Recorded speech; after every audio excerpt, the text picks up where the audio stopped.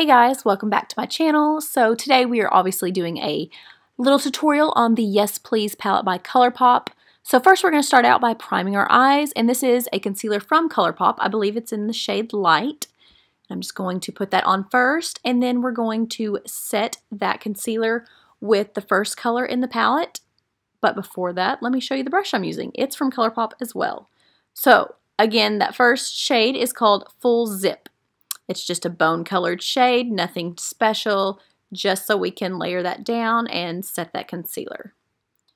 And then the next color that we're going to go in with is called Big Cocktails.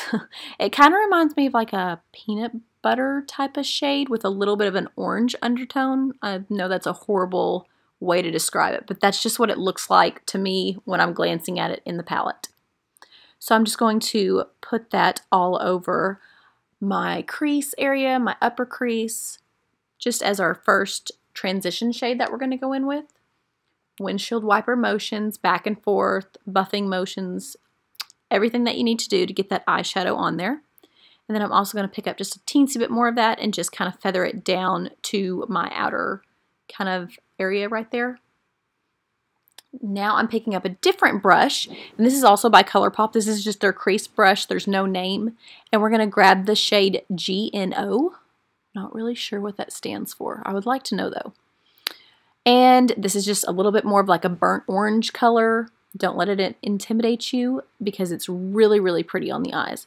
But we're just going to pack that into our outer corner and then just kind of slowly feather it up in the middle of our eye, and then we're also going to bring it in the inner corner as well. I'm doing this because I'm going for more of a soft halo eye effect today. So I'm going to put that in the corner, and then I'm just going to kind of feather it up throughout the top. I want to leave the center of my lid blank. And of course I'm jamming out to some tunes. So I'm going to take that blending brush that we first used and just blend those two colors together, making sure there's no harsh lines. I do this after every little step when I'm adding a new color. So now I'm just putting that on the other side. And now we're going in with our next shade, and this is called Spoiled. This is a really pretty rich kind of cranberry red shade. And I'm just going to put that in the exact same spot. Just my outer and inner corner, and just kind of feathering that up.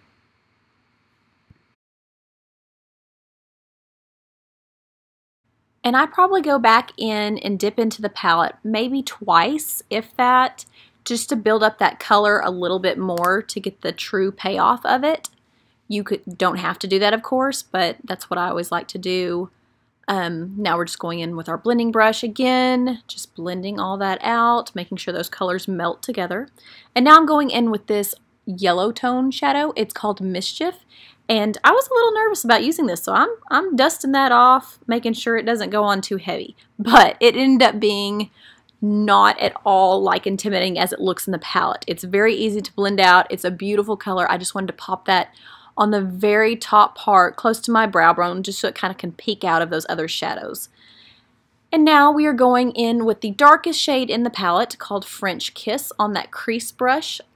I wish I had a pencil brush to put this on, but I didn't have one from Colourpop. I bought the whole bundle. I need to check and see if I just lost it, but I did not see a pencil brush in the Colourpop brush bundle kit that I bought. So I'm using the pencil brush. I made it work.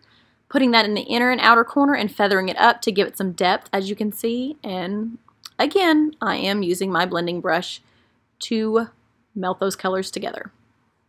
And for the last shadow that we're using, the star of the show, this is a gorgeous shade called Buttercake. And this is where my camera really starts playing me. It cut out right when I was starting to put those things on, but I promise you, this is just straight from dipping my brush into the pan. There's no Fix Plus used. So now I'm just kind of taking some of those shadows and just feathering it kind of back over where we put that gold, just so there's no harshness between the two, where the two colors meet. And this is a halo eye, so I want those shadows to kind of just feather over the gold just ever so slightly without totally covering it up. And I'm just going to pat the gold just right there in the center, just in case any of the shadows I put on the inner and outer corner kind of like flew onto it. And the sunlight was killing me, you guys. So now we're going to jump into the rest of our face, and I am going to stop with the voiceover because y'all know the drill. It's not hard to kind of interpret what I'm doing. So, thank you guys for watching, and we'll see you next time.